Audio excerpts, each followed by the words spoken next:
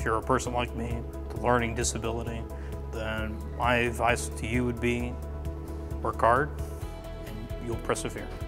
Just stick with it. You know, there's going to be bumps in the road, and that's just life. There's no comprehension when I actually read, and this is common with most people with dyslexia, no matter what they do. I tried my best I could to read some novel, but I basically read it and then go, I have no clue what I just read, which is very common. So it got to the point where I had my mom read the rest of it to me. And that persists all the way up until college. Don't let people or whomever or peer pressure, push you off the path of being an engineer, because you try, if you really like, if you have a real passion for it, then you'll be successful.